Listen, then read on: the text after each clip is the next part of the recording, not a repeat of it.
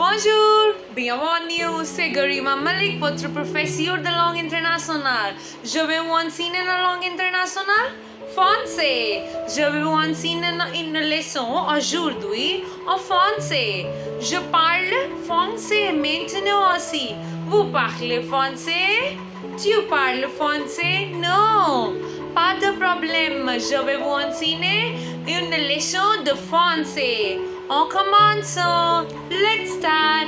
So today I, Garima Malik, Head International Languages DBS, is going to teach you a lesson in French in which I am going to teach you how to speak basic sentences in present tense in English and in French both. Let's start. See, I have prepared a board for you all in which I would be teaching you how to speak the basic sentences. In French, we generally have three types of verbs. I have written the group here.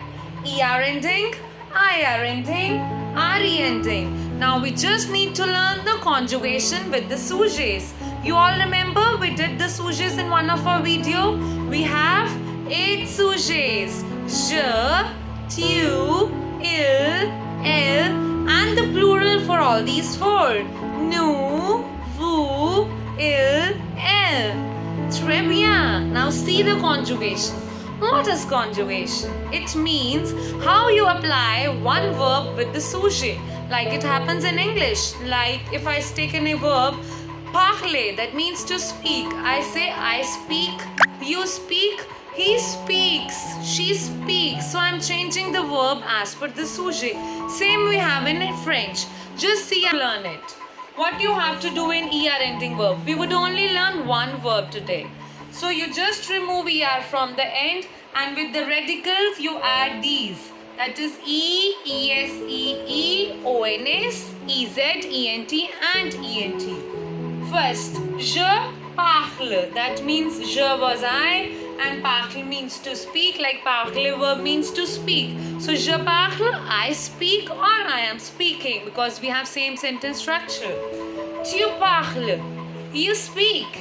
Il parle, he speaks. Elle parle, she speaks. Now the plural. Nous parlons, we speak. Vous parlez, you speak. Plural or the formal one. I told you this is informal and this is formal. This is singular, this is plural. Très bien if you remember. Ils parlent, they speak. Elles parlent, they speak. Maintenant nous avons l'exercice pour vous. Let's see the exercises. Tu dash français. Français. You dash. Français means you dash. It would be speak. So here it would be this one. Tu parles? No, tu parles français. Très bien. Il dash anglais. That is, he dash English. So it would be this one. Il parle anglais. He speaks English. Il dash chinois. Chinois, that is Chinese. So it would be this one. Parlons. Très bien. So you all just practice in the same way. I taught you 3 languages also. French, that is français, French, anglais, English, chinois, that is Chinese. Très bien. Au revoir. À bientôt.